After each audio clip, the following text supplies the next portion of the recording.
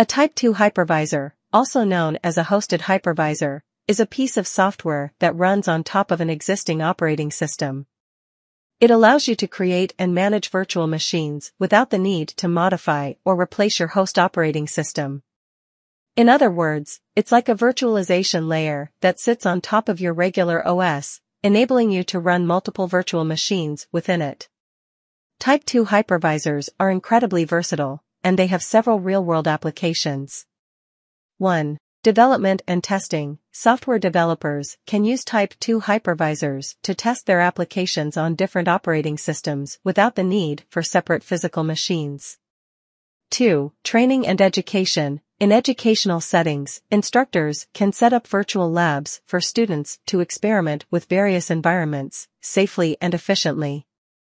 Isolation. If you want to run an application that may be risky or incompatible with your primary operating system, a Type 2 hypervisor can provide isolation and security.